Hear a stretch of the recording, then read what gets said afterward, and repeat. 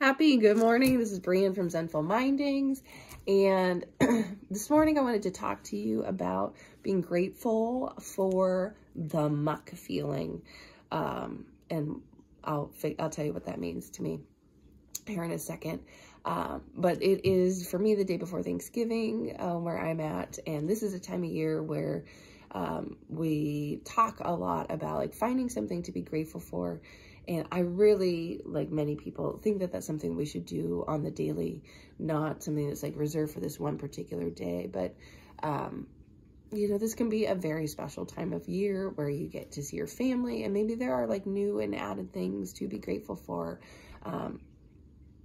So don't like hesitate to be grateful is what I'm saying.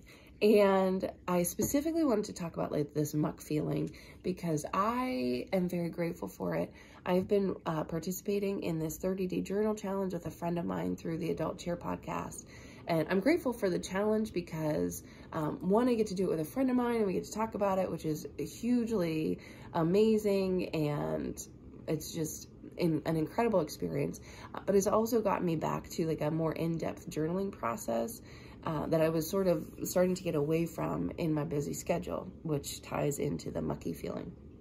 So the other day, one of the prompts was about control, and in writing about it, like I realized that one way that like I see control manifesting in my life is over routines and schedules that happen like in my house, particularly in the morning. I'll focus on for this with my daughter, right? Like if you have kids or if you've had kids or you know, kids, or even yourself, you know, trying to get yourself ready in the morning, trying to get out of the door so that you can meet like these demands of schedules, like to get to school or to get to work or to get to appointments or whatever it might be. It can be just a regular zoo, right? Like there's so much that can happen in such a short amount of time. And for me, like I figured out like I really cling to those schedules and routines because one, I want to get there on time, right? And I'm trying to teach my daughter like time management, like how can we do these things that we want to do and still get out the door on time.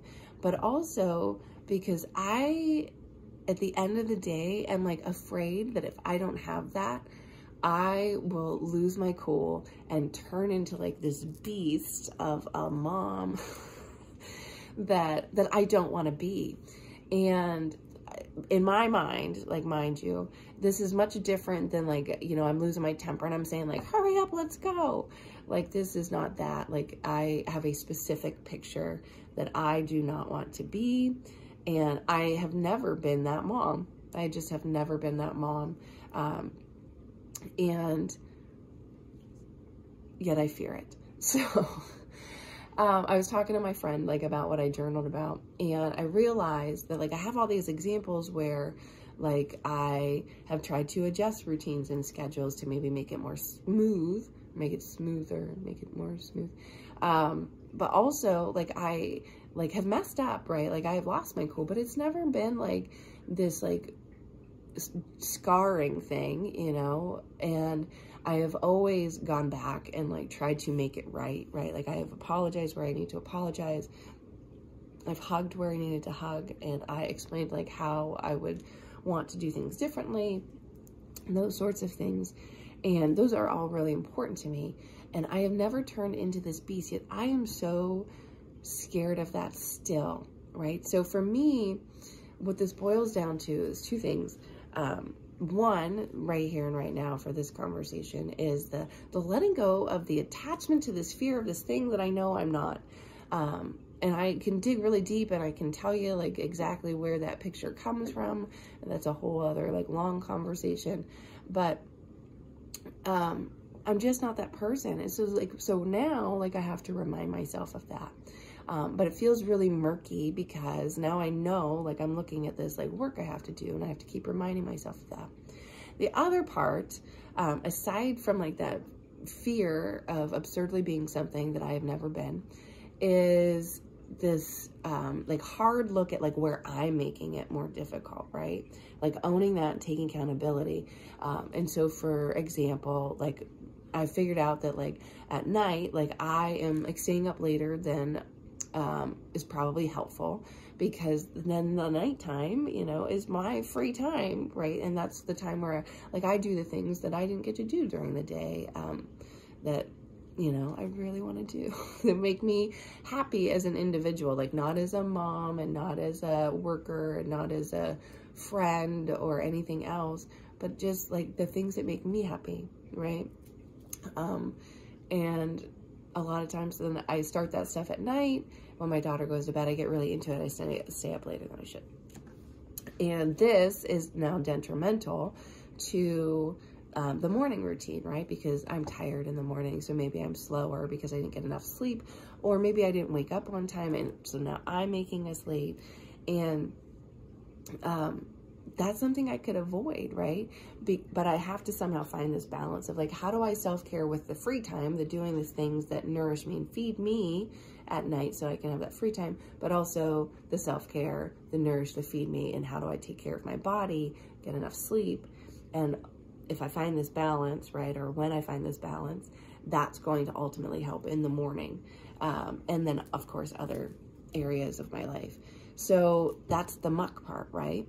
And I'm not exactly sure how this will pan out. I don't have a really good solution right now. I'm going to try a few things, and that is being in the muck. And being in the muck is a good thing, I figured out this morning, because it means that you're moving, right? There is movement happening. And it might be slow, and it might be messy, and it might feel like real, like, what's the word I'm looking for? Unelegant. That's not really the word, but I'll use it. It might feel non-organic, but it is the start of organic changes. And I was thinking about like how when we get a cold, right? For the first few days, like, you know, maybe you just feel like a little worn out, like nothing really feels like wrong. And then you like figure out you're sick and like nothing is moving in your body. Like it's all stuck in there, right? Your nose isn't running, you're not coughing, like you feel it is stuck, it's occupying your body and it's weighing you down, right? But then when your body starts to kick the germs out, when they finally start to get out and you kind of detox from that, what happens? You turn into running muck. Literally, like you've got like runny nose, you're coughing, like the stuff is coming out of your body. And it might definitely, I'm sorry for this imagery, it might be slow at first, but it is movement. It is the path to getting better, the path to improvement, right? And the same is very much true in the things that we work on in our personal lives, right? Emotionally, spiritually, mentally. That stuff is still true. And I found that pattern of being in the muck really hopeful. So that is why I'm grateful for it today. And I wanted to share it in this very long, drawn out explanation. So from my heart to yours, I show some gratitude for your listening ears and time. Please like, share, and subscribe. Feel free to message or comment below, and have a beautiful holiday or just a beautiful Wednesday. Bye.